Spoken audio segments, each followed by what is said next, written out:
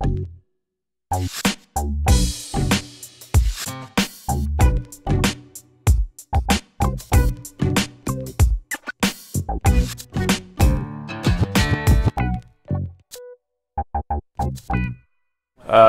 everybody, good to see you all. A few familiar faces.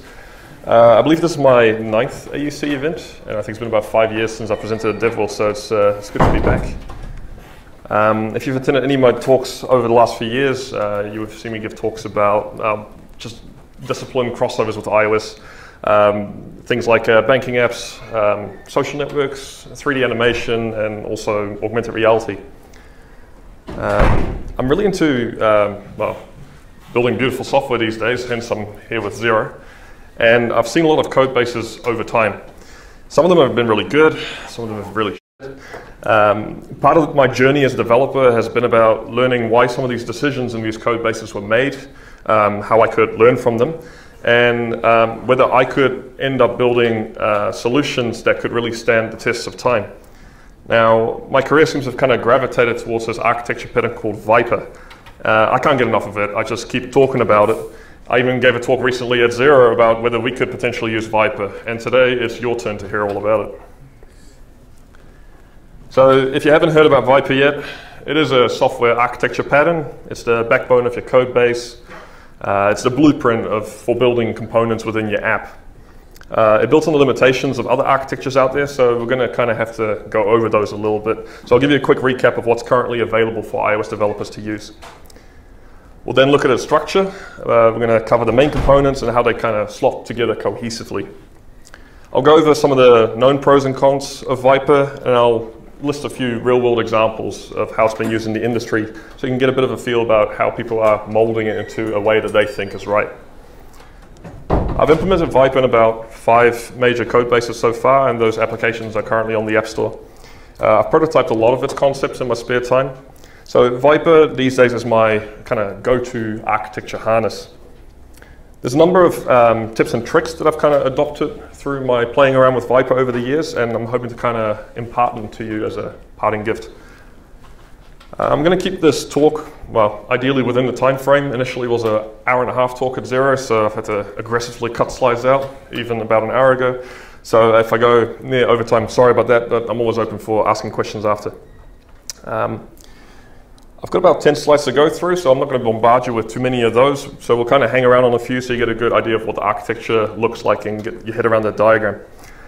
There's been a few sessions at DevWorld already about architecture, so if you've missed any of those, don't worry, I'll give you a good recap about it. So when you start as an iOS developer, your first objectives are to figure out what the hell is going on, and then to solve very specific tasks.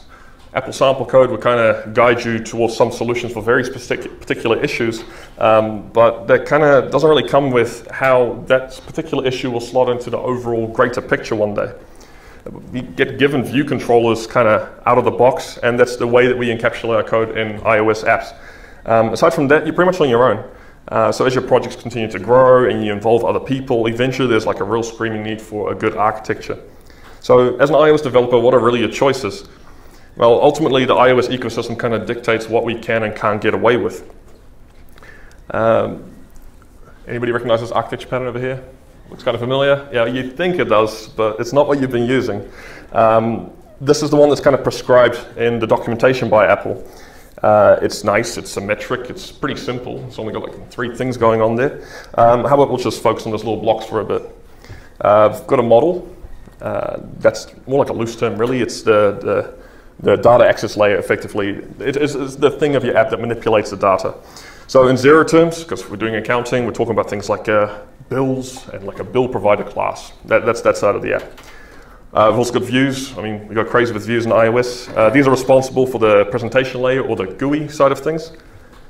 So you can consider anything starting with a UI prefix, so that's labels and text fields and what have you not, as part of that layer. They're usually encapsulated by some sort of a parent UI view as well. And we've also got this controller thing that sits in the middle, and that's like the glue or the mediator that tries to coordinate between the view and the model. In general, it's responsible for altering the model by reacting to the user's actions performed on the view and then updating the view as a consequence of changes in the model. These elements are divided for a reason, right? Like we want to group these things. It allows us to understand them and to reuse them and to test them. Well, in theory anyway. The controller isn't particularly reusable, because it's pretty much, doing all the tricky coordination between the view and the model. And that code kind of has to live in the controller because it can't really live in either of the other two. So unfortunately in iOS, that MVC pattern doesn't quite operate in this way. So this should probably look a lot more familiar, right? So this is really kind of crammed down there. This is classically known as the massive view controller pattern that we kind of get plagued with in iOS development. In reality, the view controller is so closely tied to the life cycle of the view, they are effectively considered the same object. And I found this is kind of one of those really crucial bits of information to get your head around when you do iOS development, because it really dictates some of the decisions that we're going to be able to make when we are developing in iOS. You can attempt to move some of this, you can attempt to move some of the logic that kind of sits in that view controller into maybe the model area, because there might be some things that are particularly tied to the model layer that you can kind of get away with by pushing that direction. But things like anything that's view-based, the controller is always going to have to take responsibility for it. The view has to kind of, relay those messages saying, oh, something's happened, you're going to have to deal with it, and oh, I select another thing, deal with it. That view controller is completely responsible for that view. But there's all sorts of other things going on in our app. We've got like a core location, we've got like a network layer, we've got all sorts of other different services that somebody has to be responsible for, as well as responding to the model. So that view controller just keeps growing.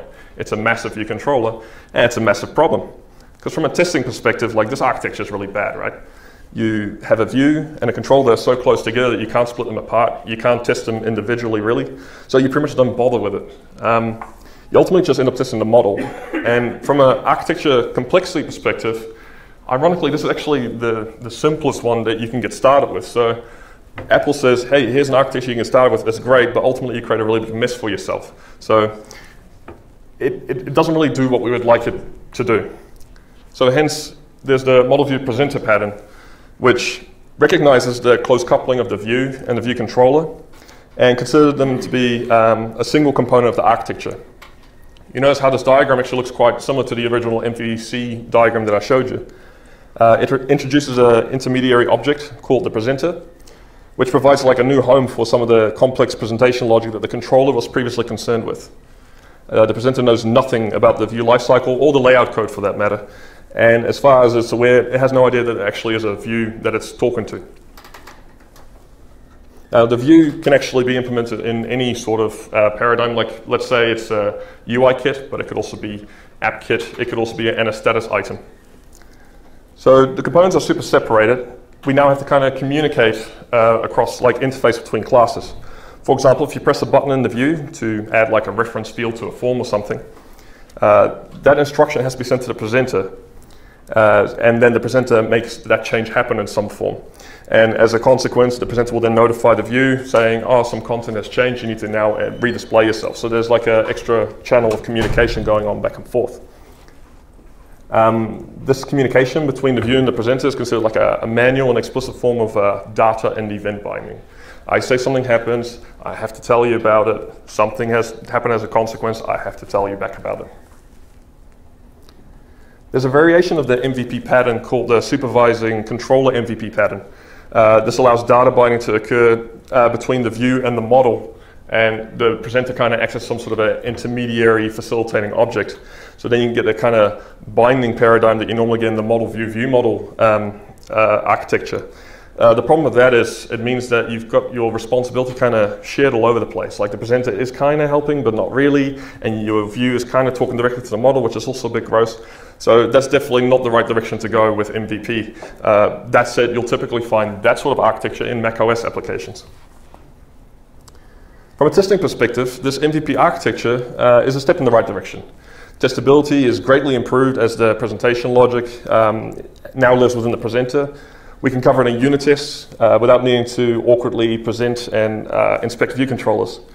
The view component is also super passive, so it's nicely simple, only considered with UI kit specific, so you don't have to worry so much about, you still have to cover it and test with UI tests, but all that logic has been moved into a level where you can test it with unit tests. The logic for preparing the data to present, however, still has to live in the presenter. I mean, the presenter has to get everything ready for the view. And if we are moving things out of the view controller into the presenter, we still have a bit of a problem that we're going to have a massive presenter ultimately. So that is one issue with the presenter pattern, is that that thing just grows. The other thing is, now that we've got some sort of an object sitting here, who's responsible for kind of connecting all these components together? Who's responsible for, building up this stack and injecting everything the way that it should be? We'll cover this issue a little bit later on. So I alluded before to the model view model pattern, and so this is another flavor that's currently in practice. It's also very similar to MVP.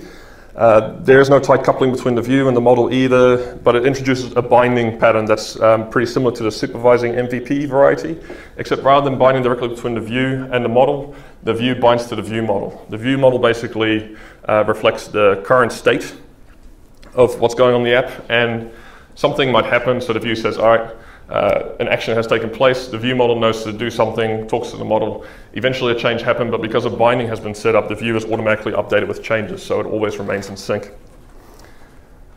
So the binding is a nice improvement from a functional perspective, but in effect, you've still got similar problems. Similarly, it struggles from the fact that the view model now carries all the responsibility that the view controller did, minus just the very specific UI stuff. The other thing is it also suffers from the fact that how are you going to assemble the structure, the assembly problem. Testing, similar to MVP, is improved because the view is properly separated from the model, but the architecture still suffers, like I said, the same things that MVP has. The view model is wearing a lot of hats. It's not apparent who's responsible for assembling and presenting other modules in that application. So, hence, VIPER exists. When people ask me what VIPER is, I prefer the analogy, it's MVP, but on steroids. VIPER extends MVP by recognizing and formalizing several components of the clean architecture. I mean, it looks pretty similar to MVP. You've got a view and a presenter to start, but the model layer seems, well, kind of split between the interactor and the entity, and what's this kind of random router that's floating at the top. All these components are considered individual units. They collectively make up one module. A good rule of thumb is that a single screen in the app is equivalent to one stack of a view, an interactor, a presenter, a router, and some entities. Each component has an input and an output interface that describe what instructions it can send and receive. They talk to each other through these interfaces in a particular flow, and we can probably figure out what the flow is by starting with the view and just work our way through the diagram. You get a good feel about the communication that goes on. So the view component is more of the same compared to MVP. It's very simple. It's a passive object. It's tied to a UI-specific implementation, and the view and view controller are definitely considered the same entity. Whenever something happens in the view, like selecting a row in the table, or tapping of a button, or any action that's invoked by the user, it tells the presenter about it. The view only concerns itself with UI logic, so a lot of this relationship is the view just telling the presenter something happened, and the presenter acting accordingly and telling it something in response. The communication is typically synchronous in nature. I tell you something, you tell me something immediately straight back. The presenter component is a little different in VIPER. Its responsibility is now far more formalized. It only really engages in logic that relates to presentation. When a view notifies the presenter that something has happened, the presenter puts on its little thinking cap on behalf of the view. It consults its current state and figures out what needs to happen. We might need to tell the view that we should be updated in some way, like the title, and ideally that would be a localized title. We might need to show a loader of sorts, eventually put it away, and the presenter will decide what needs to be presented, and the view decides how it does it.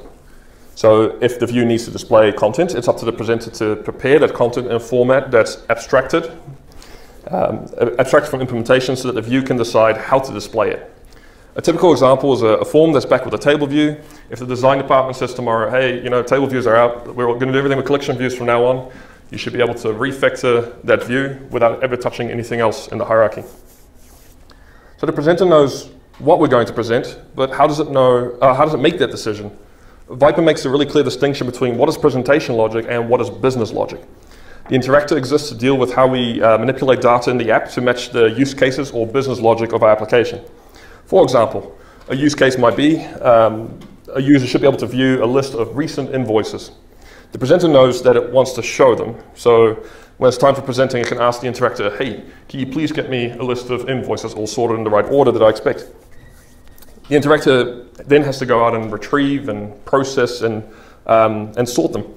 Now these invoices can be anywhere. I mean, they can be on the web, they can be in storage, loaded from disk, abstracted into some ridiculous thing that you built once.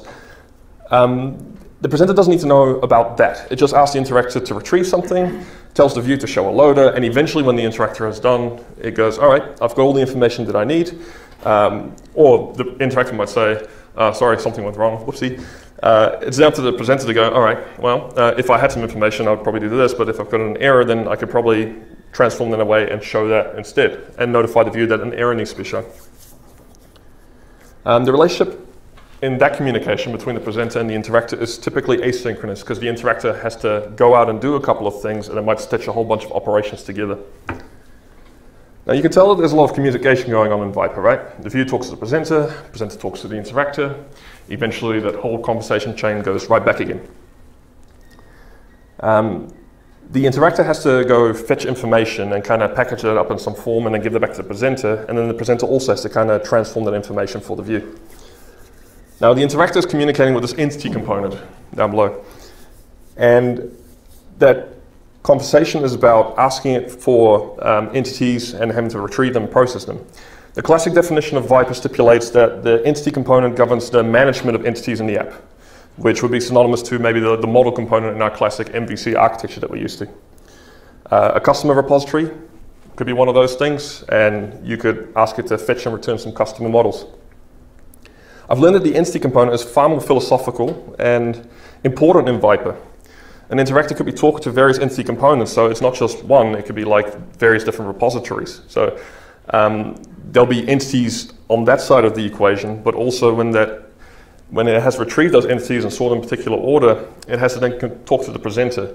Now, it would be pretty awkward if we just expose those entities directly to the presenter, because that means you're exposing underlying implementation. So the interactor will probably process those into its own little entities. There might be little simple structs or whatever. And the presenter will carry on that same pattern. The presenter goes, all right, it's time to show something in my view. I'm not going to pass in this whole list of invoices or whatever I just retrieved. I'll just strip out all the information that's relevant, and it just hands it on to the view. So I guess what's the main takeaway is that all communication between components in VIPER works with a mechanism of filtering and mapping information from entity to entity. This ensures that the implementation details never leak throughout the entire hierarchy. So now we've kind of done like a round robin. We've started with the view, gone through the presenter, the interactor. We know that we're working with entities of sorts, and eventually we notify things and we go back to the view. Now, what if we're done with the screen? Like we've shown our form, we may have saved something, right? We'll hit a save button, we showed it a loader, it's finished, it says, great, done. How do we navigate away? Like, who's going to be responsible for that? So this is where the router finally comes in. Let's say the view is considering, the presentation delegate of the presenter, then the router is considered the navigation delegate of the presenter. The router is concerned with being instructed that a presentation or a dismissal needs to happen, and also the information that it needs to make that happen. So as I mentioned before, there's one problem in MVP, which is the assembly problem, right? The responsibility of who kind of constructs these screens. This is where the router really fits in.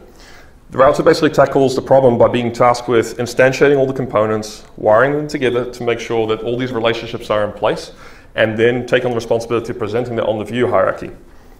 What that means is that the router also has to handle the dependency injection side of things, because if we're creating a view which needs a presenter and a presenter which needs an interactor, the interactor needs all the entity things that it's talking to, it is the router that has this knowledge of, all right, if I instantiate all these, this is how I fill them up, this is how I dependency inject all their parameters in, and ultimately you then have a stack. And that stack kind of lives from the view controller up, so the view controller holds on to one, the presenter holds on to the interactor holds on to the services, and then the view eventually, or the view controller gets loaded on the view hierarchy. Now, because we have given the router the responsibility of instantiating an entire screen, it means that it's also responsible to navigate from screen to screen. which comes back to it being told navigation instructions. So at the presenter layer, something has happened, we've saved something, we know that we're finished, we can then say to the router, hey router, please navigate to such and so screen. Now VIPER has a lot of good intentions behind it, and they become more apparent the deeper you really get into it. It's incredibly modular. It allows you to develop components in unison, right? Moreover, it's very scalable because you can easily construct a new VIPER module to add in, to kind of slot it in as a new screen. And with all the VIPER components defined with clear inputs and outputs, similar to MVP, it's possible to test each individual component. You can also stub or mock the components on either end of the spectrum to do end-to-end subcutaneous testing. It's very flexible. All this modularity translates really well in team environments where other teams may need to kind of bootstrap screens that have already been built. There's a very clear interface on who has the responsibility of the presentation of the screens. You just instantiate a router, it makes the screen appear, and all the magic is handled for you. With the navigation logic clearly defined, this is just way too easy. And like I said before, dependency injection is also highly encouraged in this architecture, and that is really beneficial for testability. Now that we've got the assembly problem solved, yeah, VIPER solves exactly where the dependency injection knowledge lives. It's in the router, which means that only your router layer has knowledge of your dependency injection implementation, which means that can never leak through the hierarchy of your architecture either. Now, on the flip side, VIPER brings about a lot of boilerplate code. I mean, every new module needs components and all the relationships between them, so you're doing a lot of writing of interfaces. There are some solutions out there that kind of help you generate these code classes for you, like Generamba, but again, that requires a bit of setup and a bit of workflow change. As a consequence, VIPER is kind of overkill for small projects. Like if you're doing a hackathon, do not do VIPER. It's kind of like taking a bazooka to a knife fight, which admittedly sounds pretty awesome. There's a lot of mapping that goes on between VIPER layers, like I mentioned before, as you go from component to component. There's a mapping that goes on to make sure that anything in here is not exposed. There's even a mapping that goes on over here. The format between these two and those ones are all different, so you end up with lots of little intermediary entities. Furthermore, you're forcing an architecture on iOS. So yeah, iOS is inherently MVC-ish. It's got a very particular way of doing things. So if you've got like niceties, like storyboards, VIPER is really going to make it difficult to work with those. Lastly, VIPER has a steep learning curve, and the material out there is quite ambiguous. The router, for example, is one of those things that's been considered very mysterious because a proper definition was never really provided. And just in general, VIPER doesn't really have many examples out there on how to implement on a very large scale. But there are still some VIPERs in the wild. There's this app out there, I don't know if you've heard of it, it's called Uber. Apparently they drive you around and shit, yeah, right. So they looked at VIPER and they were like, this is pretty exciting, but I think we're going to put our own spin on it. So what they've done was they called it the RIBS architecture, which basically means router, interactor, and builder. They looked at the router and said, all right, the router is doing the navigation and it's also solving the assembly problem. It does sound like two responsibilities. So they kind of pulled that aside. So the builder is now responsible for creating these modules. They also said, well, hey, if the router can handle navigation, right, and presenting stuff, can it also handle the embedding of view controllers within view controllers and that sort of thing? Can we just start composing screens? So they basically use it to construct this big hierarchy of routers embedded in other routers. They also wanted to change the way that the information flows in the hierarchy. So we know with VIPER, a view talks to the presenter and back. That talks to the interactor and back. That's very much like a two-way street. So they were more focused on, all right, instead the view is going to talk to the interactor. Something will happen, eventually that affects the presenter, and that information comes back. So there's no need to kind of go through both channels, so it's kind of a unidirectional flow. Us2, don't know if you heard of them, they make Monument Valley. They want to do a bit of investigation with VIPER, so they decided to build, I think it was a video recording framework. And it was a real test for them to actually try and apply this VIPER architecture to, yeah, literally a framework. It turns out that the router component becomes kind of pointless, so they ended up omitting that completely, so they're kind of viping, yeah, rather than vipering. Clean Swift is a variety of VIPER that's a little bit closer to Uber, but still quite true to VIPER itself. There's a guy called Raymond Law, he's running a whole bunch of learning resources online, and he calls his the VIP architecture, which is basically VIPER, except the order of conversation is similar to how Uber is doing it. Myself, I've got three big apps out there on the App Store and a few small ones. KiwiBank was the first exposure that I had to the VIPER architecture. It was initially built in MVP, and we kind of extended on that. The Realme app is an identity verification app. So basically, imagine you want to apply for a bank account, but you didn't want to actually physically go into the bank. This app would allow you to do a test. You hold your phone up, you look at your camera, and it says, shake your head. And that was called a liveness test. It's to get people that were wearing like cut-ups of other people's faces and make sure we don't catch them, or that they're unable to apply for your bank account. We learned very quickly that trying to integrate an entire camera rendering pipeline into the VIPER architecture was a bad idea. And when we worked on Holo, which was the augmented reality app for iOS, we learned from those lessons. So we kept a rendering pipeline separate that was communicated with, as well as a VIPER stack on the other side. There is no necessarily limit on how much you can VIPER things.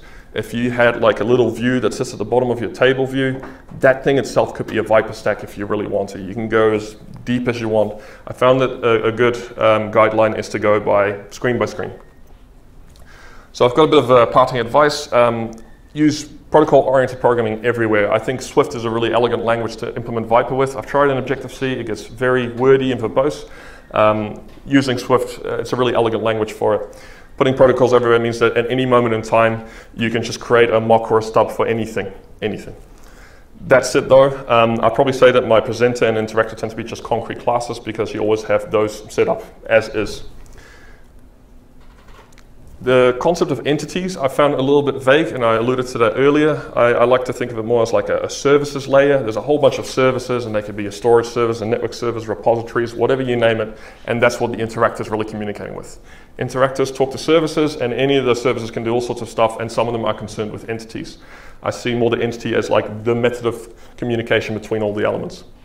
Routers are likely singletons. Again, I've done various implementations. You can instantiate a router and it holds onto the next router, and that's how you create a chain. The problem with that is if each router is holding onto each other, but the view controllers are on the hierarchy, like who's holding the reference to who? So I found that taking a singleton approach, allowing these routers to stay alive but inside themselves as weak navigation delegates is a good way to get screens presenting and dismissing without retaining objects by accident. And like I alluded before, weak references, I'm using a lot of delegate patterns here. So a presenter would have a delegate outlet for the presentation delegate as well as the navigation delegate, which would be obviously the view and the router. Hence why I come up with naming conventions like this is the presentation delegate as opposed to saying this is the view. Again, calling something a view when it's not really a view is also really confusing. And you'll find different naming conventions depending on which implementation of VIPER that you're looking at. Storyboards are really tricky because you kind of have to override the initializer whenever you create one of these custom objects. So your view controller needs a custom initializer, and then you kind of forego that niceness. You can make them work in tandem, but you still got to go kind of iOS-y. If you work with storyboards, you can pretty much forego your router and just have the view controller handle the calling of the segues and that sort of thing. I've got 3 frameworks that I really like using, and I think they integrate well. Swinject is really awesome for dependency injection. It's a nice way to kind of take some of that responsibility of the assembly problem and having it in your dependency injection container. So I highly recommend Swinject. Now the conversation between the presenter and the interactor, I said that was an asynchronous kind of conversation. That's a good way if you like using promises or promise kit. That's probably the slice where I put that. And I'd still use a delegate pattern between the presenter and the view. One thing about this conversation between the presenter and the view is there's a lot of information that needs to be relayed. For example, if there's like a form for invoice and that sort of thing, all those little bits of data, you probably want to assemble that in some sort of sections and rows or sections and items, whatever you want to call it, something that is abstract but could be mapped onto a table view or a collection view. I found that using differentiator is a really good framework to be able to figure out the differential operations. The reason for that is entities live quite far on the other side of the VIPER architecture. So if things change, like say you're working with core data, for example, and objects have updated, you've got inserts and deletes and that sort of stuff, to try and move that information all the way back to the view layer is quite difficult. So using a differential calculator kind of eliminates that need to transfer that information across the entire hierarchy. So, should you VIPER? I personally think so. I found that programming in VIPER has made me a more honest and disciplined programmer. I might not always write tests, but I architect my code in such a way that I could, if budgets allow. And I architecture my code in such a way that I continue to apply the solid principles and kind of the clean architecture, which is what VIPER is mostly based on. I think it's flexible enough that you can start with MVP and then kind of extend into VIPER as you need it. So yeah, I hope that you guys will take some inspiration from this and ideally go on this journey as well that I've been on, because I find it a very rewarding thing. So the best way to learn VIPER, really get your hands dirty, start with the basics of MVP and then expand on that to create VIPER. Thank you.